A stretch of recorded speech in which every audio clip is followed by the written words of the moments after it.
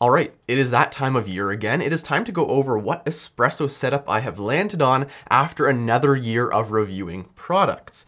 As you can see, it is quite different than last year's setup, which was based around the Rocket Appartamento and Niche Zero. Neither of those items are on the table this year, which might not be too surprising for some of you, but let's just go over each of these items, why they are here, and as always, all of the items that are mentioned will be linked down in the description below.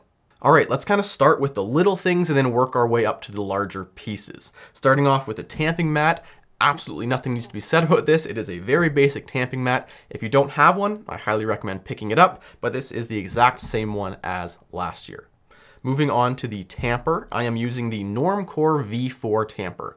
Why? Because it is my favorite style of tamper, one of these auto leveling collar tampers with the calibrated springs inside. I think they mix the best of workflow and consistency, and this one from Normcore is not hideously expensive. I originally started using the 54mm version for my Breville machines, and because I enjoyed that setup so much, I got the 58mm version for my bigger espresso machines. So that is my tamper of choice. I highly recommend it. Moving on to WDT, this has stayed as the Duomo, the 8 WDT tool. If you're gonna click that link, be careful, it is shockingly expensive. This was sent to me by the company. If it were my own free will, I would not have spent my money on this. Don't get me wrong, the Duomo works absolutely fantastically, but for the price, you can get something else that functions exactly the same for much less. And I'll actually link one of those down in the description below as well if you want to check that one out. However, I do really like the Duomo. It is incredibly well built. It is incredibly satisfying to use. There are magnets in here. The kind of detent at the top is fantastic. It is a really enjoyable product. If you want to splurge or give a nice gift to somebody, don't hesitate to go with it. It is fantastic, but for your money, you can absolutely do better than this WDT tool. Okay, moving on to puck screens and filter papers. I use this one that was sent to me by Chris. He is another YouTuber, and he makes these kind of fun vanity puck screens that have clever little catchphrases on them, as well as this base that I use to hold my puck screen, and then it also holds my filter papers. I did an entire video on puck screens and filter papers and why you might want to use them. If you want to check that out, I will have it linked up here, but definitely dive a bit more into that if you are interested in those. Moving on to my milk pitcher, this one kind of has a funny story. For a video, I needed a larger volume milk jug. I went to a local coffee shop that I go to quite often to buy one. They didn't have one in a larger size, and the guys who run that shop were kind enough to just hand me one from behind the bar for absolute free. So guys at Cavin Coffee, thank you very much. If you are local to Canada or even the Kitchener-Waterloo region, go check out Cavin Coffee. That is where I buy a whole lot of my beans, and they make spectacular stuff. And not to mention, they are just great guys. So a shout out to the guys at Cavin Coffee. Thank you for this awesome, decent milk steaming jug. Moving on to the final kind of smaller item before we get to the big stuff, we have my shot glass of choice. This is the shot glass by Cruve. I think these are just fantastic in their size. They have a nice big open lid. They are dual wall at the bottom and then single wall at the top. So you get the nice insulation on your hands and you get the nice feel of a thin lip on your mouth. So it's kind of the best of both worlds, and they are also really good for swirling. There's kind of these little tabs on the inside that help adequately mix and break up your espresso. So if you could design the perfect espresso shot glass, I think this would be it. If you're looking for a nice gift or you want to improve your espresso shot experience, I highly recommend checking out these ones by Cruve. All right, moving on to the bigger items. Now we have the grinder that I am using, and I am using the Mahlkönig X54. And this might be a bit of a surprise to you guys, and honestly, it's a bit surprising to me, but this is just the grinder that has ended up being and staying on my counter most often in my espresso setup. I find that it does a really good job of walking the line between traditional espresso shots, kind of heavier body, more chocolatey notes, something that I would like to use for a latte, but it can also express those more light notes. It has good clarity, it has good insight, and it works well with lighter, more modern shots of espresso as well. So as an all-around grinder, it is the one that I have been keeping on my counter, and it's the one that I've been using most. So here it is in the 2022 setup.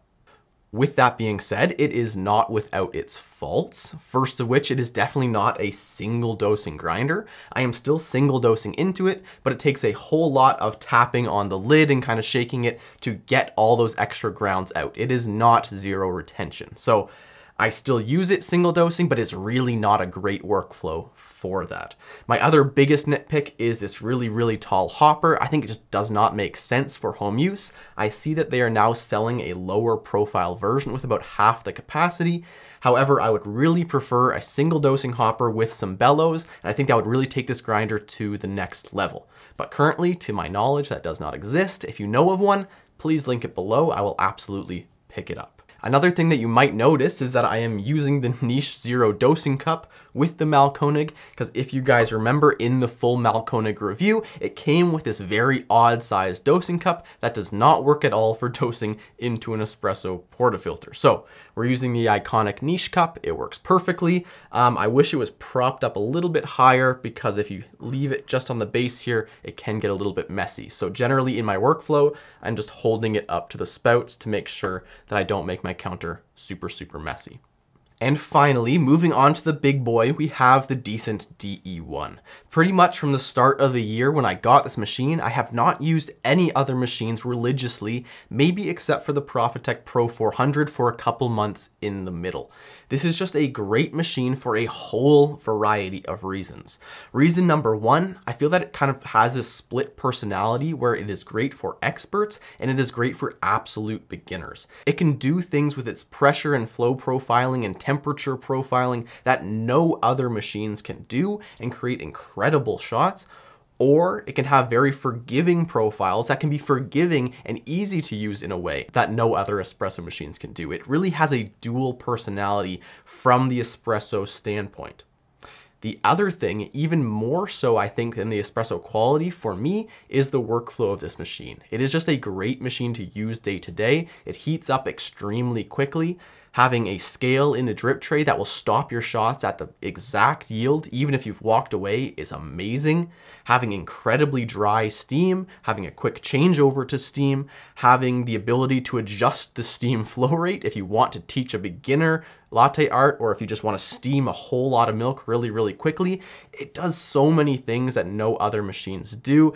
Yes, I'm kind of just fangirling over this machine, but really in a year of ownership, it has been very, very, very good.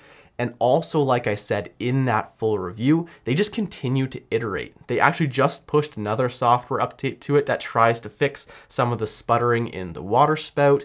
It has a new purging feature, a bunch of different purging modes for when you're done steaming. So the machine that you buy is not the end machine that you have. They keep pushing software updates continuously to these. So I don't know what's gonna knock off this machine. If you guys have suggestions of what could maybe replace the Decent, let me know, but I'm definitely in no rush to get rid of it.